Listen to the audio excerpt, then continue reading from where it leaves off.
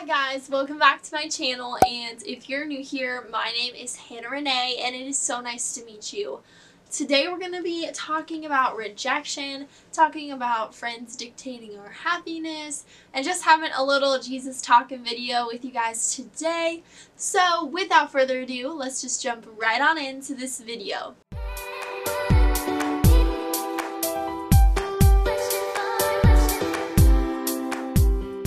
First, I want to share a little bit of a backstory for you and why this is an important conversation for me to have with you guys today. So let's get into the backstory part. I am a natural people pleaser. I love to be with people, but I do have a hard time with always wanting to please them. And something that has been hard for me throughout my life is letting people dictate my happiness or dictate my emotions. And Alec always told me that I needed to stop doing this because it was really a terrible habit that I used to have, but it's just a natural human thing. I don't think it's just a me thing, but I think this is a human thing that a lot of people have a hard time with. If somebody was mad at me, I would do one of two things.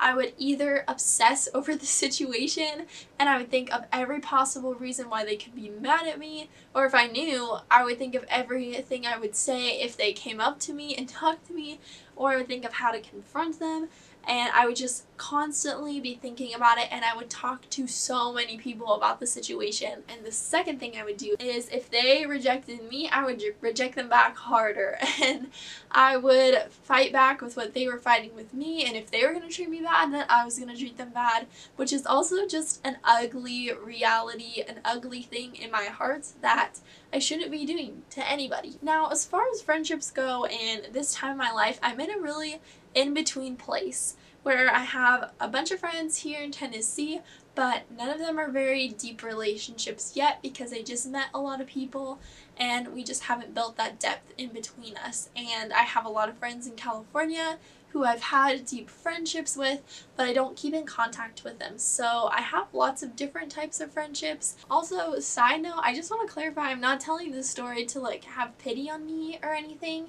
but I'm telling this story because I feel like it's relatable, and I don't feel like we talk about it much, about how to deal with rejection and how to deal with friendships. So I'm telling you that because I know so many other people have gone through way worse things than I have, and my story is really not that bad compared to other people. So just take that for what it's worth. I know that this is not to make you feel bad or to pity me at all, but this is just to share an honest reality of my life and just for it to be an encouragement to you.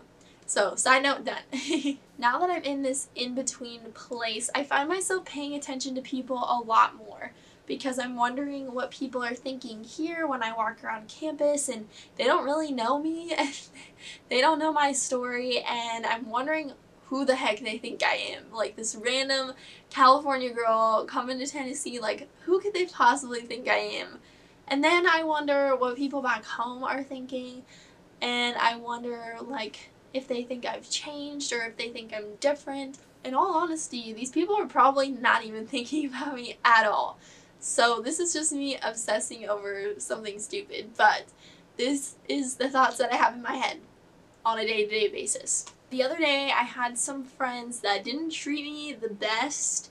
No shade to them or anything because I'm still friends with them, but they just weren't treating me the best and they weren't realizing it, and I was taking the approach of, if you're gonna not treat me good, I'm not gonna treat you good. I felt myself having this old spiral of emotions and just wondering why they would treat me that way and what was wrong with me, and just all these dumb questions that I don't need to be asking myself, but I just do because I'm human.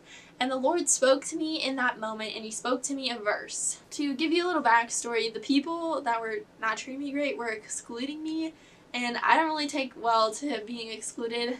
I'm like really fragile in that area. So the Lord spoke to me this verse, and it was John 15:16. It says, "You didn't choose me, but I chose you, and I appointed you to bear much fruit."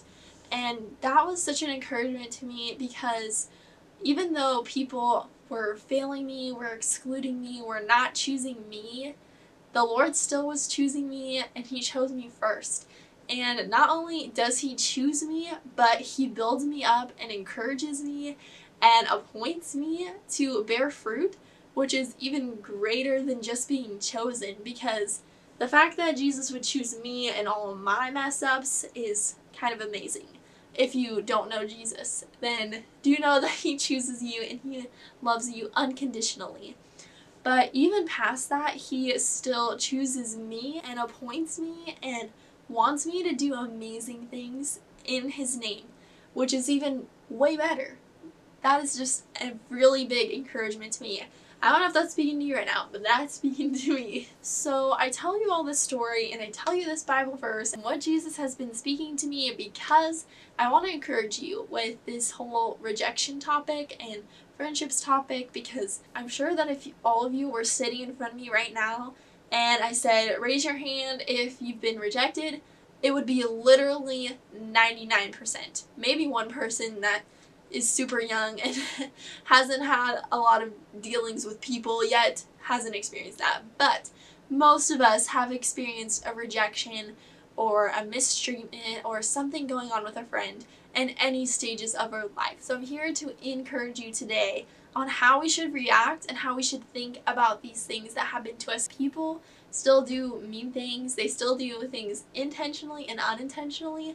And we have to learn how we're going to react to that in a healthy way. So if you're the person that is obsessing over everything, like I was talking about that I do sometimes, then I encourage you to let it go. Let it go. Like the song, let Elsa speak to you. Because if you let it go and if you give it to God, He will give you a plan and an idea that is way better than your idea of how to deal with the situation. Please, if you're the obsessive one, don't continue to talk to people about the situation. Don't think of every scenario about the situation, whether it's what am I going to do if they come up and talk to me, and how am I going to talk to them, and what am I going to do if they talk to this person. Like, literally, don't think about those things. Give your mind a break and just give it to Jesus. Most of the time when I've given something to Jesus, He has told me to confront, which is so humbling and so uncomfortable and painful. But Jesus wants us, it literally says in Matthew 18, I think it is, where it says, deal with your issues with your brother first before you come to me. So Jesus will more than likely tell you to confront that person. And even if you don't do something wrong, I still feel like it's good to apologize and just be like, hey, I'm sorry for blah, blah, blah. Just apologize, because you don't know what their perspective is on the situation. You just know how it feels to be rejected. But please don't do this like immediately. Give yourself some time before you do this, because it will not go well if you do it in the spur of the moment when you're super angry. Now, if you're the person that wants to reject when you're rejected, I encourage you to ask yourself the question, would you want Jesus to reject you every time you hurt Him? Because I definitely don't think you would want that, because I've hurt Jesus so many times. Even if I'm just making my own decisions, that still hurts Jesus' heart. Even if I didn't directly hurt Him, it still is hurtful. I know that we don't typically think that when we're in the midst of frustration and we just want to hurt other people because of what they've done to us, but that's an area that we probably need to have fixed in our heart. And sorry to be honest with you, but if you do have that issue, I encourage you to just ask Jesus to heal that area in your heart, because that's probably an area of hurt that you haven't dealt with yet. So just praying for you, praying that you deal with that, because that is not a healthy way to deal with rejection. This is something I don't feel like we talk about a lot, because when we're angry, we feel like we deserve to be angry. And this is definitely true. I definitely think that whatever has happened to you, in most scenarios, you'd probably deserve to be angry. But what we have to learn and what we have to realize is, even if we're allowed to be angry, that is not the way that we're supposed to deal with these situations. So if you're feeling angry, be angry. Allow yourself a day or two to be angry, but be angry in a quiet place, and then come to the Lord with that situation. so that you have a new perspective, a new way of looking at the other person, the other situation, because that person is also a child of God too.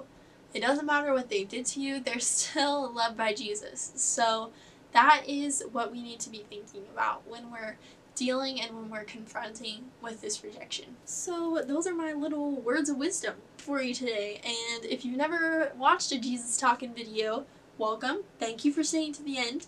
I do love talking about Jesus, and I love talking about Jesus applying things to our lives. So I feel like this rejection thing is common for everybody, and that's why I wanted to share it with you today, because I was dealing with this the other day and the Lord just spoke to me. So when the Lord speaks to me, I want to share it with you guys. So thank you for watching. If you do like this video, please give it a thumbs up and subscribe to this channel, and let me know if you have any other Jesus Talkin videos you want to see from me, because I love to do those for you. And that's it. I will see you guys next Monday. Bye, guys.